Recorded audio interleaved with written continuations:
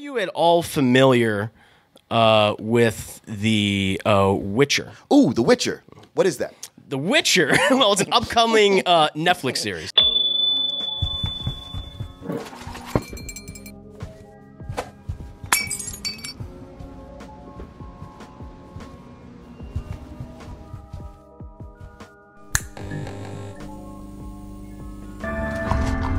Created by magic, roaming the continent. We don't want your kind here. No. It's a video game, right? Well, it is a. People probably most know it right now for being a video game, but it's actually it started out as a series of books in the 1980s by a Polish author. Get the fuck out. That's right.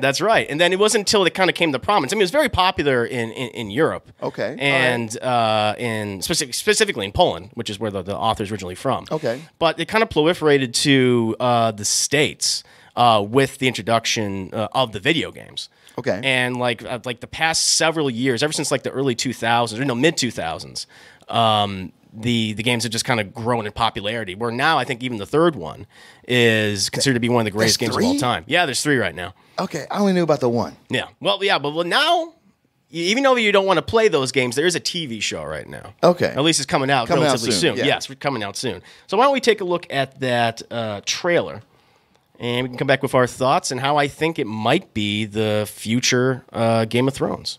Or I can get, it's I got can the get the same trailer logo. out. True calamity upon us all. I think it's good that those Witchers don't feel human emotion.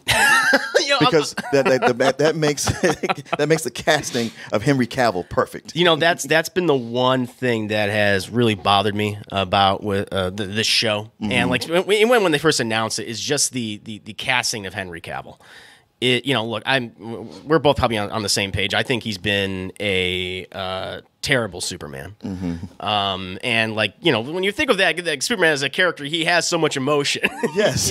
He's not a borderline sociopath, and he's not incredibly selfish. And the fact that you have Henry Cavill playing a character like Geralt of Rivia, which, for those who are kind of unfamiliar with the character, with the property. Yeah, educate me. What's this character like? So the Witcher series, it's a series of fantasy novels and video games, takes place in kind of like it incorporates, the Polish mythology. Okay. And you have this organization who are called Witchers, and their whole thing is that they are basically monster hunters. Yeah. And they go around the specific continent, which is like unnamed, but like controlled by all these different warring families and things, and they're just there to just take out these monsters and save these villages where these families are just squabbling amongst each other right now. Now, so they have like no time. Do you hire a Witcher, or does a Witcher just show up when you have a problem? Now, typically you have to hire a Witcher, but in the case of someone like Geralt of Rivia, he finds himself kind of embroiled in these situations where, initially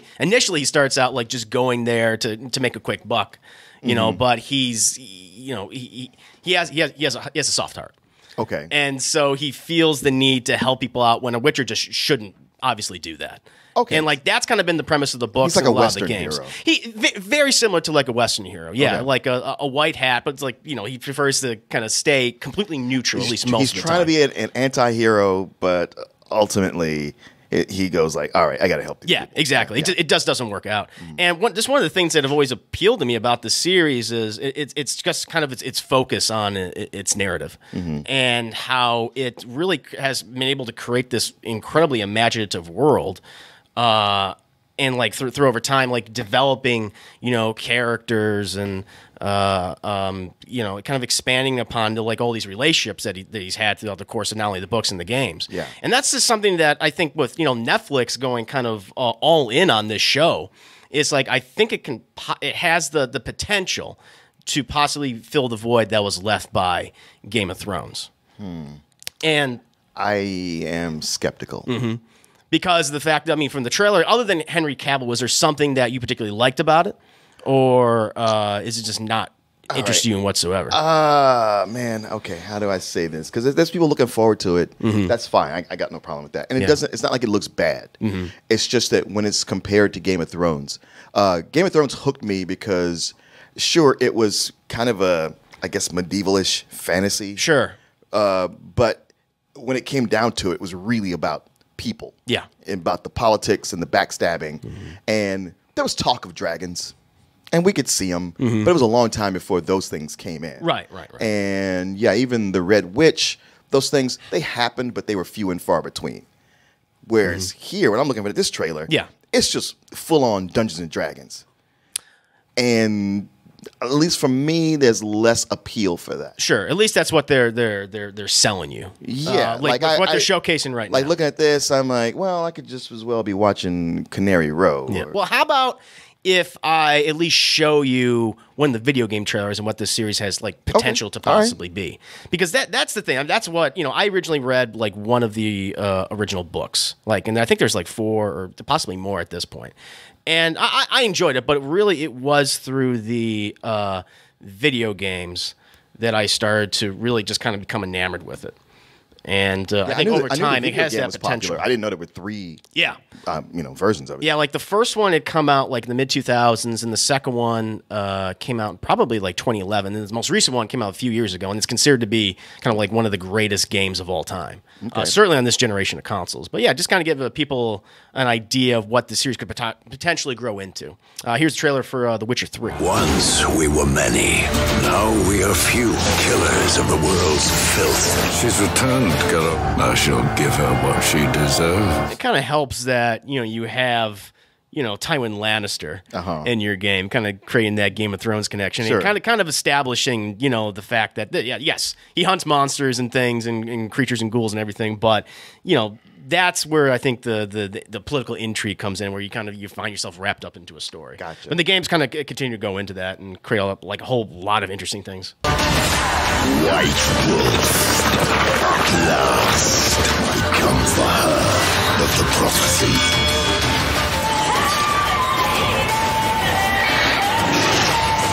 So after seeing something like that, that looks like total fun to play. No, okay. But not something that you could see yourself watching like a TV series or anything like that. I mean, maybe.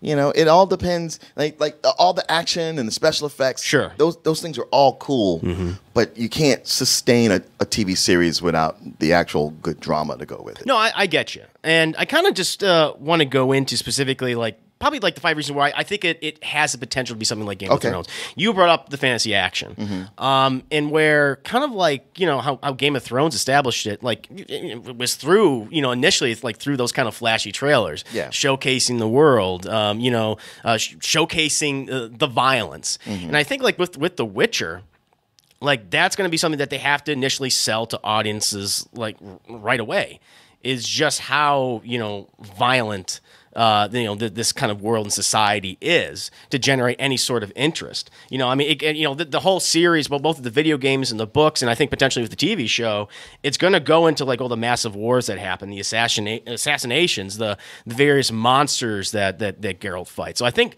it has that potential to fill the void that Game of Thrones left. Because I think of like stuff like Battle for the Wall and things. Like when then that fantasy element starts coming in there, and like absolutely. And look, like it's I always appreciate the political intrigue, but I think that initially to get people interested in the show, it's like showcasing some of the stuff like that, which I think is what they've been doing with some of the marketing right now. And this is kind of point number 2 where I think it's appropriate. And I mean, look. When Game of Thrones first started, it was kind of heavy on the sex. Yes. And that was initially to get a lot of people interested in it. And, the video games and the books have gone into that as well. I mean, Geralt of Rivia is the kind of guy who he's a bit of a ladies' man, Okay. And I think that so often with a lot of the like shows, whether it be Spartacus or Game of Thrones, it's focusing mostly on women's bodies and things. Yeah. Well, I think it'd be kind of interesting where it's like the focus is just on Geralt's body. Well, that's the thing. I might not think much of him as an actor, but women do get wet for Henry Cavill. That's the thing, and it's like they all the time. They have been paying attention. They're like, he doesn't have to say anything. And look, I think at this point it's funny because in a lot of the past trailers, he hasn't really said much. This is the most dialogue that he's been given, actually.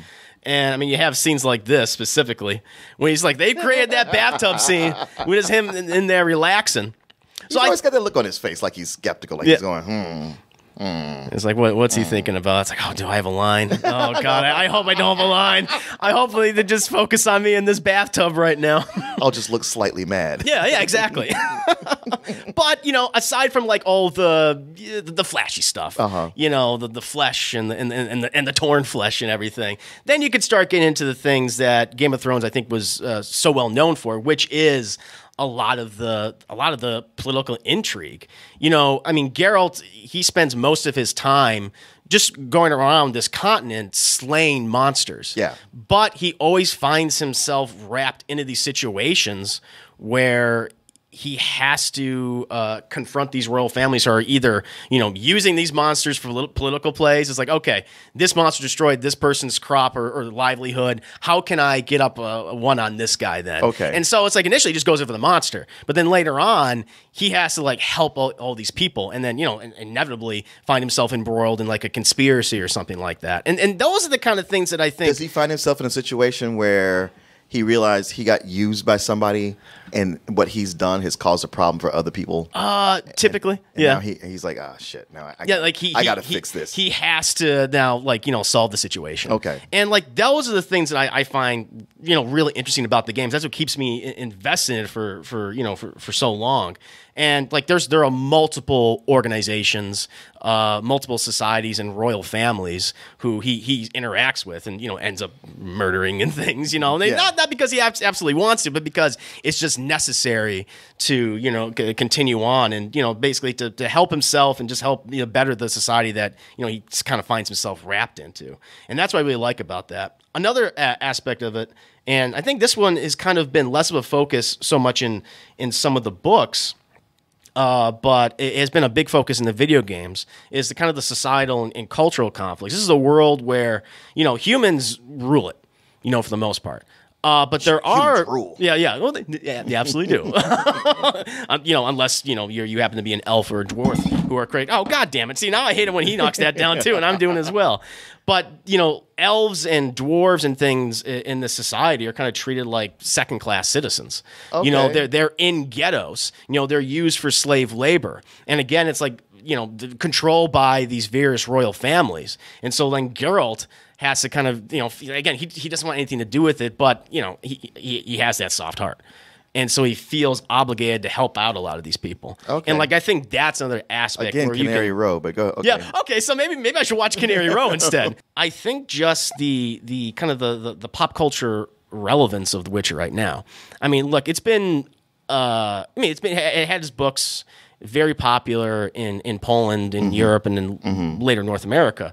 But really, it's been through these video games that it's kind of proliferated over the last, I'd say decade. It's interesting because while they're still struggling to get a video game movie right, maybe they could do it with a TV show.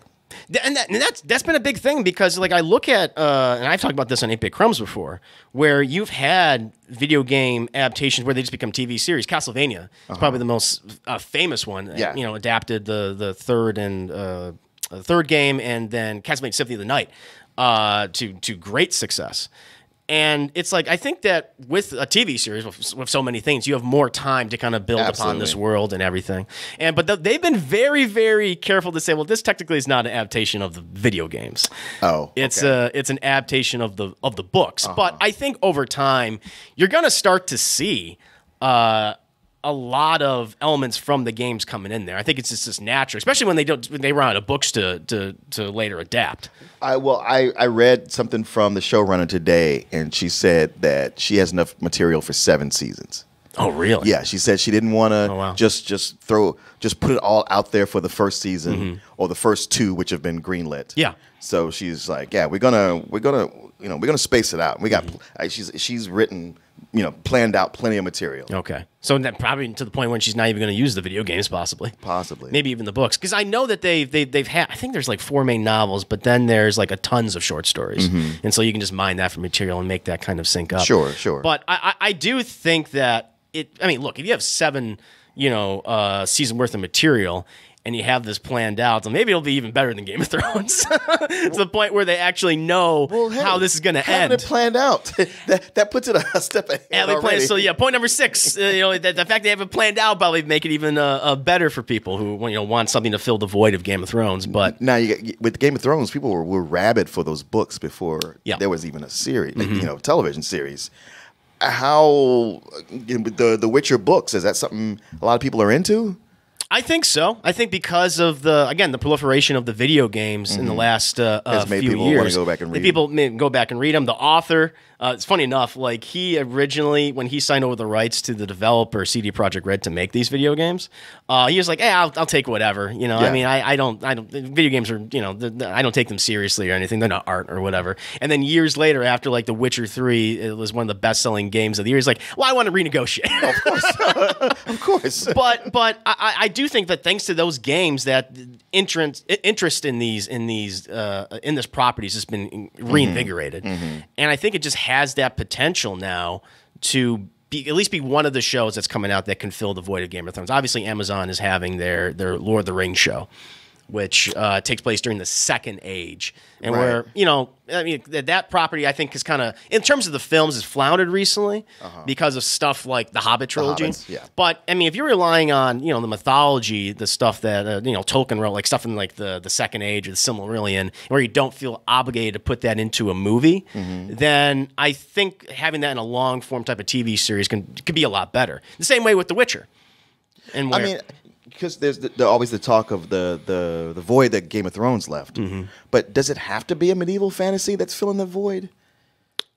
I guess I just thought of it kind of like aesthetically, kind of filling that void. But I mean, in terms of just like the show to watch right now, I mean, there is plenty on. Yeah. I mean, but probably the most popular one, certainly one that I think we both really enjoy, has been Watchmen. Watchmen, yeah. Which again is not dealing with swords and sorcery and things, but it is dealing with those kind of social and cultural conflicts, and in a way that has really surprised me. Like even that episode that dealt with the Tulsa massacre, or the riot. They call it the riot, but it's like riot. I mean that's no, there's no riot. There was like there might as well have been genocide happening right before us. But that is an excellent point. But yeah, at the end of the day, I was just thinking aesthetically, like a medieval show or a fantasy show that could potentially fill that void. Because I think about when Game of Thrones is on, and CW had their own version called Reign, which I don't know how popular that was. Obviously, people just want a Game of Thrones type show. And I don't know. I mean, after the way it went out, I'm surprised that people want that. You think so? They don't want a Game of Thrones show. They want Game of Thrones. They want somebody to come back and go like, all right, here's the real ending. Well, here's the real ending? Here's the real last season. There is this new show, which I'm like, okay, now, again, we kind of know what happens to the specific family, but having like read some of the history and things about them, I can definitely see it kind of take off and to be its own thing. It's called House of the Dragon, and it follows like the 300-year reign of the Targaryen family, to the point when they first conquer Westeros, and until they finally fall, and it with the Daenerys and the Mad King and things. Yeah, and having read some of that material, having read like this book, like it goes into the entire family history and how they did so many amazing things for Westeros and society and those people. Then also the awful, horrible things that they've done, and so you can have like a season like dedicated to specific members of the family and just kind of like through the decades. Yeah. And so each one kind of acts as a standalone miniseries. Okay. And I think that has, potential. It does. And that's what they're doing now? That's what they're doing now. Okay. They recently greenlighted this one. They canceled the Long Night, greenlighted this one, and 2 series. And so hopefully in the next few years we're going to get that. That sounds good. So probably House of Dragons instead of The Witcher, at least right now.